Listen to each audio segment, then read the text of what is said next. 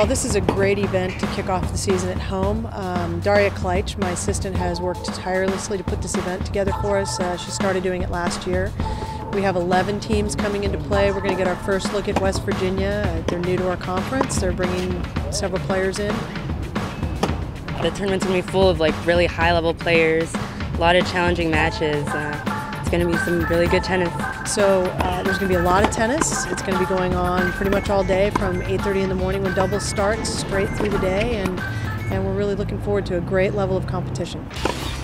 I definitely think I gained a lot of confidence last week because I beat some pretty good players, and I just want to keep it going.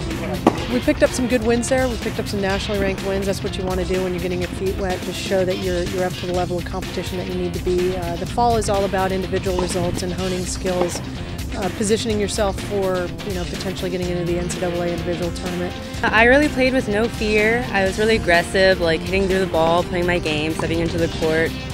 I think everyone's going to fight. It's the beginning of season, everyone wants to do well.